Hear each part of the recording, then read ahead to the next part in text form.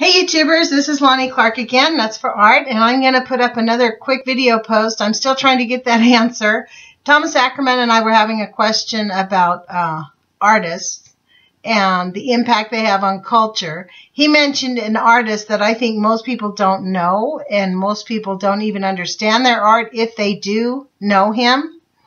So the question that Ackermann would like to get to, because he mentioned it in my previous video post that I framed the question wrong.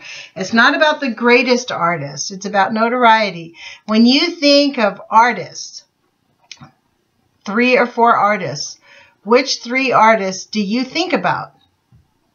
It's not about being the greatest, but it's like, who do you think about? Which artist comes to mind when you think about artists? I'm thinking, and I don't know about this, but I'm thinking he thinks about the artists that may have impacted culture, because that's what we were talking about, how the Fukushima art that he's creating, the free radicals, how we can blend together with the Post-Ignorance Project and create a cultural shift, a cultural movement, so that people will actually get involved in this, stopping nuclear, stopping cancer, because nuclear causes cancer. It is the known cause of cancer. We know that for every 2 rads of radiation in the air, man-made radiation, we get 32,000 cancers.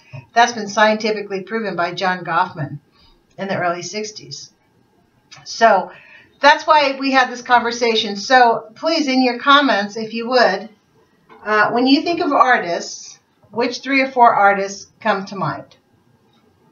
So, and I'd like to have 4, because I think most people will think of the same similar 3.